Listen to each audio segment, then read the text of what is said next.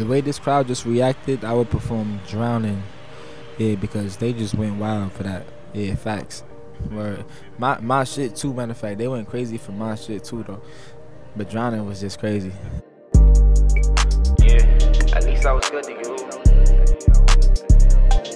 At least I was good to you. At least I was good to you.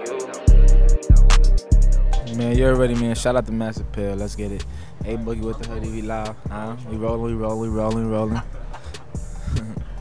It feels amazing because New York was like nowhere. A few years ago, we was at the bottom, feel me?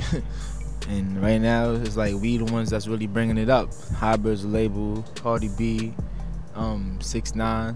For me, we turning up right now. So, and I don't want it to stop. So I got a plan for it not to stop on my end. You know, we going on tour after this album drop.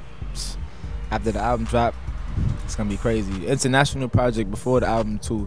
It's gonna be like an EP going into an album. Cause I know the international project is not really a project that I expect to go platinum or nothing right away. It's to gain new fans before I drop my album. So I'm trying to basically just go more international, worldwide, and yeah, make more people tune in. Me and J Balvin was talking. We trying to get one in right now. Hopefully we make it in time for the album. Wizkid, another one. Me and Wizkid, I feel like that would be fire. Like,